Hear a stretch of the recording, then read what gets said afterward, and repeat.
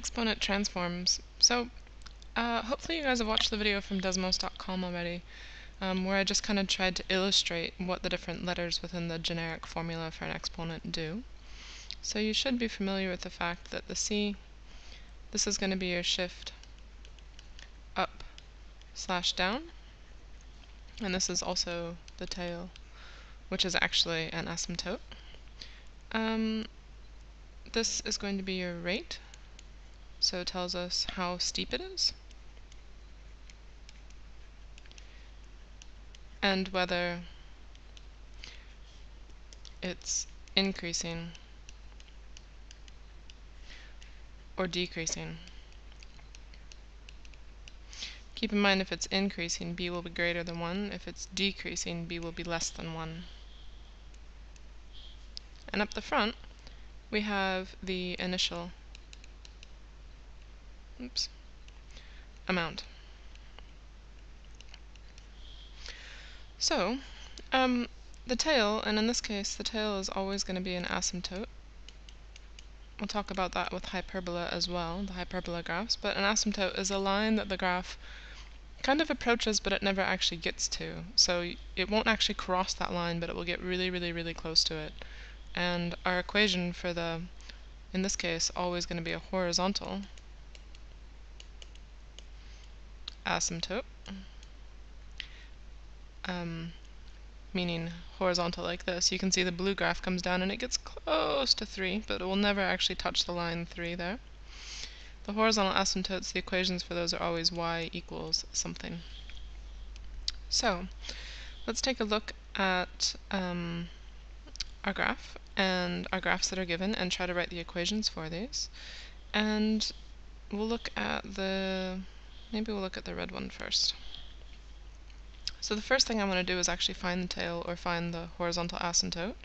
And you can see here that the graph is leveling off to 0, so that tells me c is equal to 0. The next thing I'm going to look for is going to be finding a, or the initial amount. And I can use a formula for that, which is the y-intercept minus c. And here, my y-intercept is 3, and c is 0, so 3 minus 0 is just going to be 3. So for the red equation, for the red graph, our c is equal to 0, our a is equal to 3 minus 0, so that's just equal to 3. And the b, finding the rate, what we're going to do is from the y-axis, from the y-intercept, we're going to move over 1 in the x direction and count to see how many spots we have to go up until we hit the graph again. So here we go over 1, and you notice we go up 1, 2, 3. And then from there, go over 1 again and count up. How many do you go up? 1, 2, 3, 4, 5, 6. And from there, go over 1 and again count up. How many are you going to go up? 1, 2, 3, 4, 5, 6, 7, 8, 9, 10, 11, 12. Probably could have guessed what that was going to be. And here you're going to look for the pattern. So to find b for the changes in y, which are these ones, 3, 6, 12, think about what we had to times by or divide by to get to each of those numbers. So in this case, 3 times 2 gets you 6, times 2 gets you 12. The next one you might predict would be 24. So indeed, that was a times 2 here. So your b is going to be equal to 2, because it's doubling every single time. Okay, so to write our equation, we're literally just going to substitute in the a, the b, and the c that we've found. So y is going to be equal to a, which is 3, times b, which is 2, to the power of x, and plus 0. Now you don't actually have to write the plus 0, but I just wanted to show that the c is 0. So indeed, you can actually leave that off if you want. And an important key feature here to point out would be our y-intercept. And the y-intercept here is at the point 0, 3. And our horizontal asymptote, this line that it kind of levels off to, you'll notice is actually on the x-axis. And to get the equation for that, we want to know what's the value of y along that line, because it never changes. So anywhere on that line, y is equal to 0. So the equation for my horizontal asymptote will be y equal to 0. And those are the key features for that graph. Let's take a look at the blue one. Here, again, starting with the basics, let's go and find that tail, the asymptote there, and that c is equal to 3, positive 3 in this case. So c is equal to 3. To find a, we're going to look for the y-intercept, which is at 4. And we're going to go 4 minus c. So 4 minus 3 gives us 1. My a is equal to 1. b, again here I'm going to move over 1 from the y-intercept and then figure out how many I have to go up to hit that graph again. Now for these positive ones that are, these increasing ones that are getting bigger to the right, I just move to the right, but for this one that's actually been decreasing, I'll move to the left instead. So for instance, from here I'm going to go over 1 and up 1. And I'll go over 1 more, and in this case I go up 2. Over 1 more, 1, 2, 3, 4. Can you predict what's going to happen here? Over 1 and up should be 8. And if you were going to predict again, you would see that it would be 16. So how am I actually going between these numbers? It's easy to think that I'm noticing 1 times 2 is 2, 2 times 2 is 4, 4 times 2 is 8, but that's kind of in a backwards direction. You want to think, how am I getting to the next number as you'd read, like from left to right? So how, in fact, would I get from 8 to 4, and from 4 to 2, and from 2 to 1? In this case, I'm dividing by 2 each time. So you can think about that as dividing by 2, which is the same as timesing by a half. So we can say we're timesing by a half, or, if you want, timesing by 0.5, so you don't have to write the fraction. So b here would be 0.5, or 1/2. So substituting into our equation, we're going to have y is equal to a, which is 1, times b, which is 0.5, to the power of x, don't forget the power of x there, and plus c, which in this case is 3. And because it's 1 times something doesn't change it. You don't actually have to write that 1 times if you don't want to, so you could leave that part off.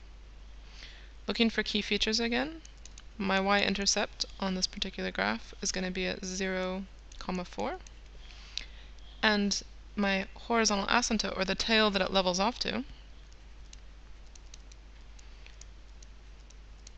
is going to be at, what is the value of y along that line? It never changes. The value of y along that line is 3, so it's y equals 3.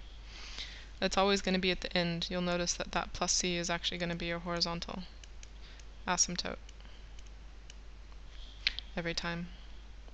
Okay. Looking at the green one. First step again, looking for the tail, or the horizontal asymptote, and here I see that c is equal to -2. So for the green graph, c is equal to -2. A is going to be equal to the y-intercept, and it's a bit hard to read on this scale, but I do know, because I made the graph, that that's actually a half, halfway between. So that's at -1/2. So again, that's the y-intercept is -1.5. That's the y-intercept, and we're going to go minus c. So minus c is -2, so minus a minus, which really becomes a positive. So that's -1/2 plus 2, and that's going to be equal to 0.5. So my initial value here is actually 0.5. The a is a 0.5. And looking to find b, again this is an increasing graph, so I'll move to the right. So over 1 and up 1, so from -1/2 to -1/2, that's a distance of 1. Over 1, up 1, 2, 3. Over 1, up 1, 2, 3, 4, 5, 6, 7, 8, 9. That one goes up 9 before it crosses. And if you look up before I even start counting, you'll notice that I don't actually cross the next line there, so there's no point in counting up. But I can think about, how did I get between each of these numbers? So to go from 1 to 3, that's a times 3, and to go from 3 to 9, that's also a times 3. So here I'm just going to assume that the next one would have been 27, 9 times 3. So my b is going to be 3. Plugging in, y is equal to a, which is 0.5, times b, which is 3. to the power of x, and in this case c is negative, so I'll just say minus 2. That would be your equation. Key features would be your y-intercept, which in this case is at 0, negative 1.5. And your horizontal asymptote, or the tail where it levels off, is going to be, in this case, y is equal to negative 2. So it's the same number as c, and you can see it levels off. It almost gets to y equals negative 2, but it will never actually get there, never touch it or cross it. So remember, if you're given an equation, you can actually identify a lot of the information, but from the graph, you can also work backwards to find out what the equation might be. Starting with c, finding the horizontal asymptote, or the tail, going to your y-intercept, where you can find the y-intercept and subtract c from that to get your a value. And for b, looking for the pattern. What do you have to times by or divide by to get between the numbers? And remember, you kind of want to do that in the direction of left to right.